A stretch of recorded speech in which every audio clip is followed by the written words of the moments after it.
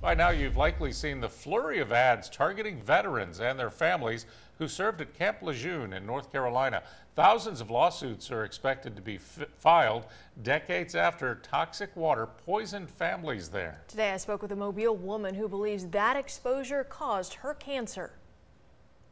I was shocked. In 2015, Sherry Weatherford received a surprising and unsettling diagnosis: stage 2 lung cancer. In fact, I was the least likely candidate for lung cancer. No history, family history, never smoked, never worked in an environment where there was secondhand smoke. So, yes, I was startled by that. A surgeon successfully removed the tumor and part of her right lung.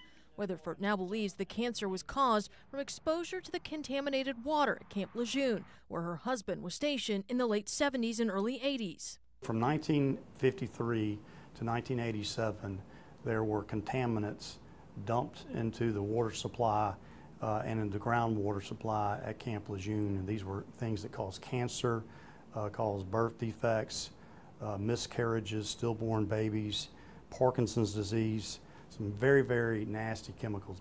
Mobile attorney Ed Rowan, a Marine who also served at Camp Lejeune, represents Weatherford and others in our area who believe they were exposed.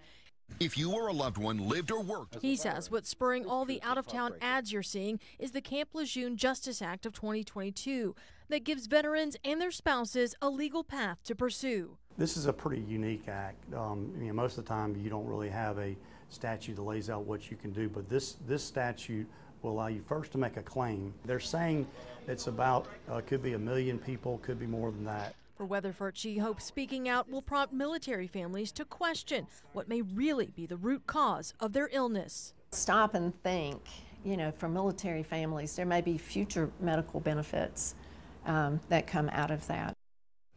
The Honoring Our Pact Act that would extend health care benefits for veterans exposed to toxic chemicals at home and abroad has been blocked by the Senate for now. The Camp Lejeune Justice Act of 2022 is part of that bill.